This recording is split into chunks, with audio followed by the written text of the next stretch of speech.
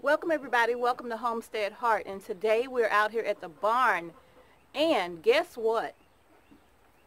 We still have not processed our remaining 9 Cornish cross chickens, okay? We still have not done it, and I'm going to tell you why. Y'all stay tuned. Alright you all, so I'm getting ready to come in here with my Cornish cross. And listen y'all, now I'm going to tell y'all, you know those stories you hear?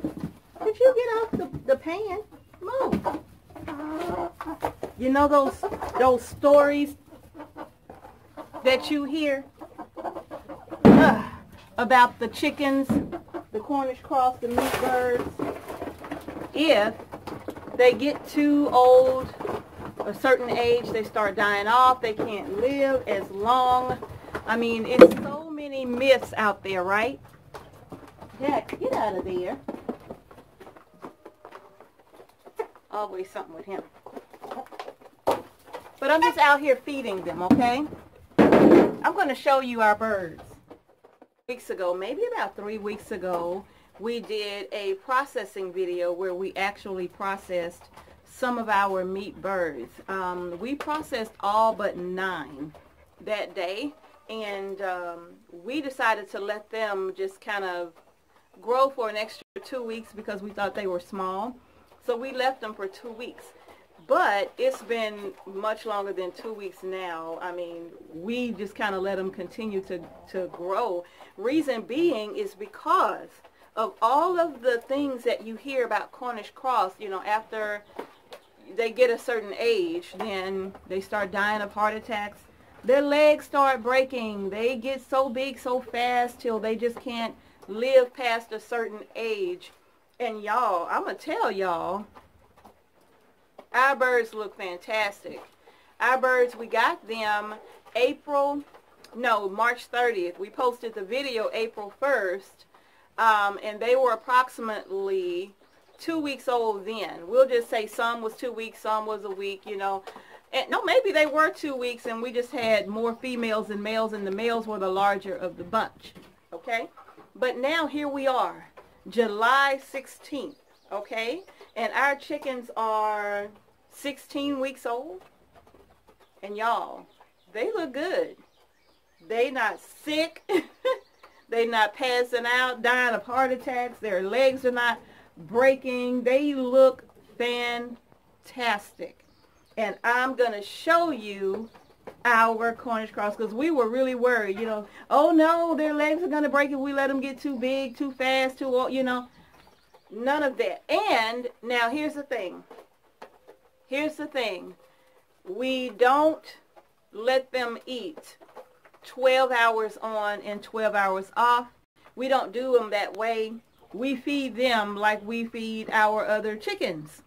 So to us, you know, yeah, it takes a little longer for them to grow out, and maybe that's the trade-off, but they look good. They look healthy, and now we can process them here, 16 weeks old. We can process them, you know, and really this was just like a experiment for us to see what would happen. Ooh, if we let them get a certain age, you know, a certain size, what's gonna happen, you know.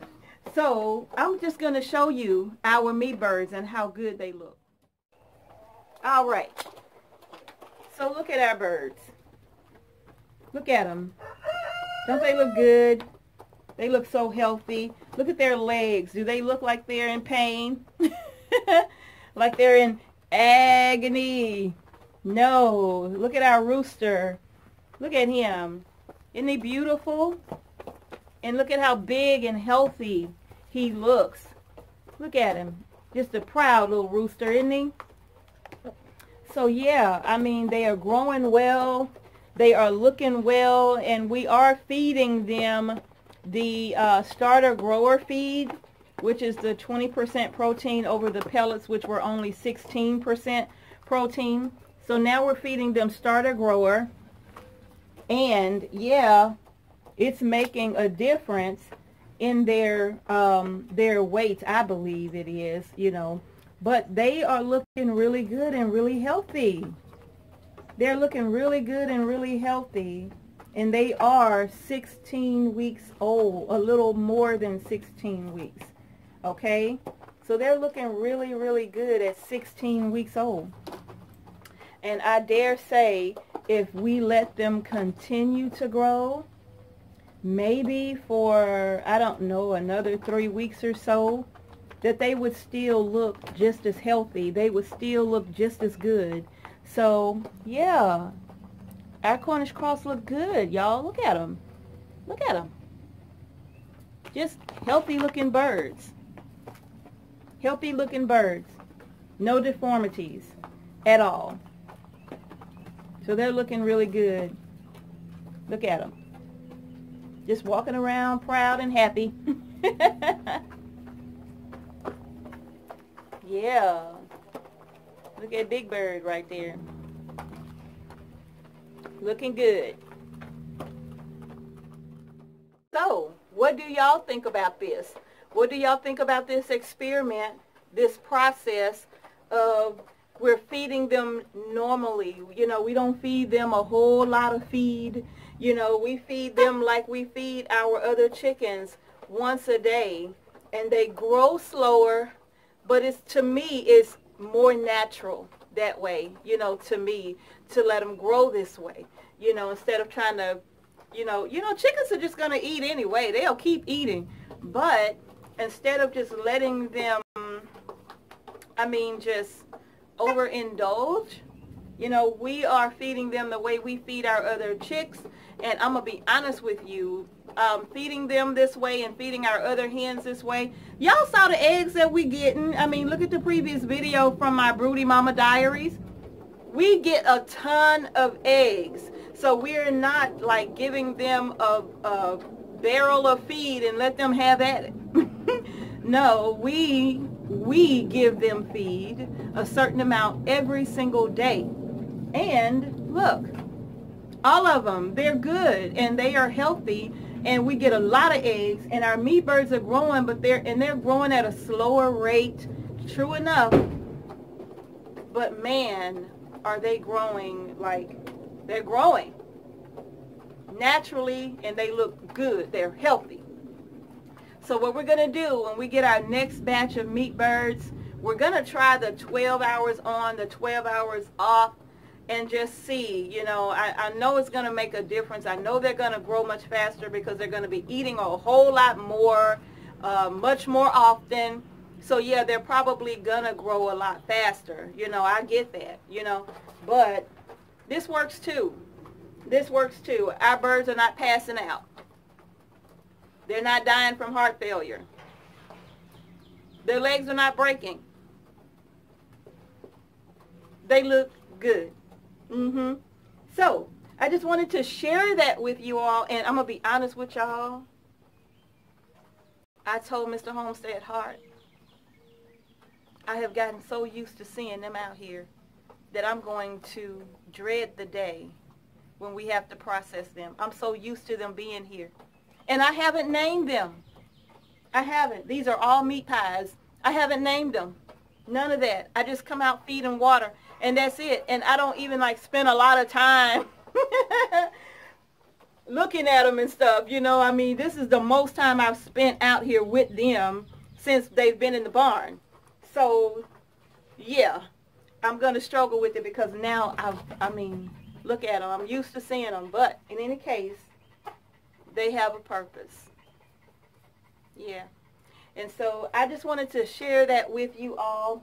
I'm going to do a video this week about those of us who like to eat meat. We like to eat chicken and turkey and lamb. And some people really hate that, you know. But then you have some people that are vegans and vegetarian. And some people say the meanest things because they choose to be vegan or vegetarian, you know. I'm going to do a video and I'm going to talk about that because I'm going to address it. I noticed that there were comments made on the videos of others who actually process their own meat, and there were a few comments on our meat processing video as well, and I'm going to address that, okay, in another video.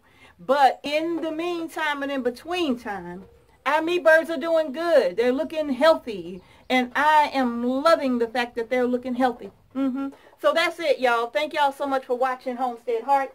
If you haven't done so, look at them.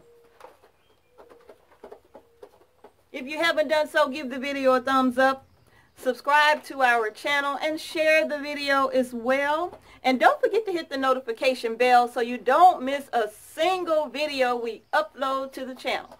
Thank you all so much to all of our wonderful subscribers, new and existing. You all rock. Thank you so much. Peace and blessings to each and every one of you, and we will see you in the next video.